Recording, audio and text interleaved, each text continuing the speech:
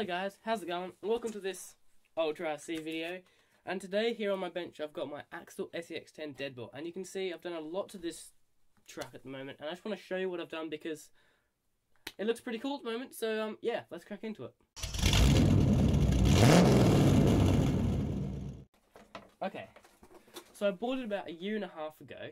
Actually, nearly 2 years now, and it came with this deadbolt body, right? It was cool, I liked it, and it had a GoPro mount, and, yeah, anyway, that was the original body, and I, wanted to have something to do, so I made this, because I wanted sort of a truck body, and, so I made this thing, made a video on it, how I built it, and I made a driving video, so you should check that out. I'll put the links there, that'll work, just there, right now. I don't know how long they'll go for, but they're there now. There we go. There's that body. You can check those videos out. They are very cool. But then I made an upgrade body, which was this. So it's made out of metal. And, yeah, so I'll bring it over so you can see, have a better look. So I put the light bar on it that came with the original shell. The front lifts open like this, which is very cool. I put the battery in the front here, like literally the front. So the center of gravity is like here, which is super good for crawling.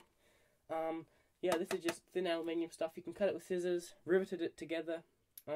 I've put some interior in here. Then, yeah, I did the inside. I 3D printed a little lift kit under here, so because the wheels were rubbing on the shell. Then I got these smokestacks. This is aluminium tube, heated up and bent it.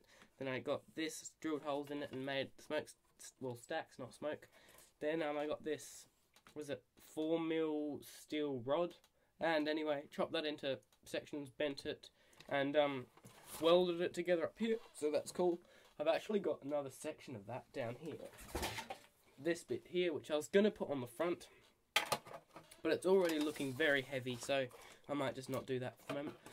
I'm still going to make a bumper for it, and some other stuff, but anyway, let's just take it out and drive it, because basically there's not much more to say. It's really, I just made this shell and it was fun. So yeah, watch the video now. Oh, right, sorry, I need to play it. Okay, cool, thanks, bye.